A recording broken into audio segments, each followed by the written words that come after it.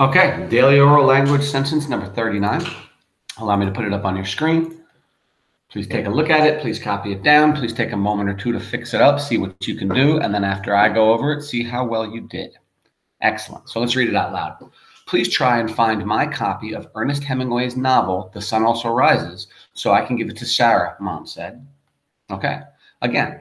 Please try and find my copy of Ernest Hemingway's novel, The Sun Also Rises, so I can give it to Sarah, Mom said. First thing I'm going to ask you, I'm pretty sure you all know it already because I've done it so many times.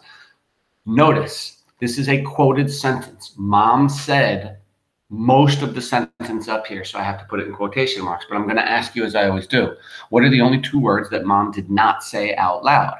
And of course, the answer would be Mom said. So I would separate it out with a comma. Excellent. The rest of the sentence, I have to show that she said it out loud, and there's one way that I can do that, and that's, of course, with quotation marks. So I would put quotation marks before please, and then I would put the closing quotation marks after the last word she said, Sarah, but notice I put it outside of the comma because that comma, even though it's not part of what she said, it's part of this sentence. And of course, the period goes after said at the end of the sentence. Oop, I kind of lost my period. Let's get it in there. Excellent. Let's continue.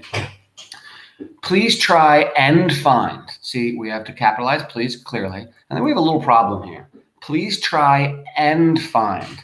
That's asking a person to do two different things if you have the word and in there. I'm asking you to do one thing. Please try to find, not and find. Because in this case, you're saying try and find. No. We want them to find. So please try to find my copy of Ernest Hemingway's novel. I'm going to capitalize Ernest, of course.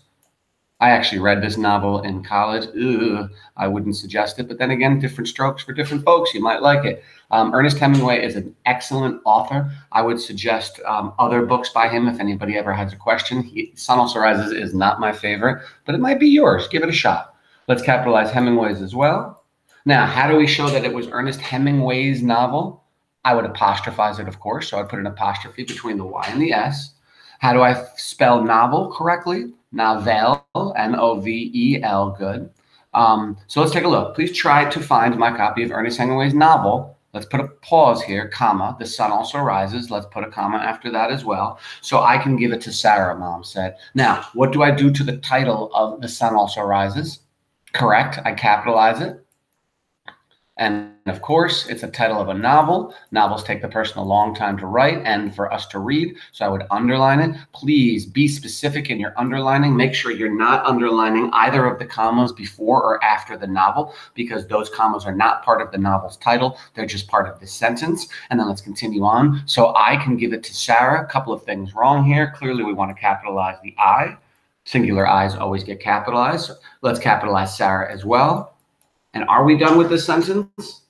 No, that is correct. There's still one more thing. We must capitalize the word mom because in this case, we're using it as her name. Really well done, everybody. Let's get this down correctly.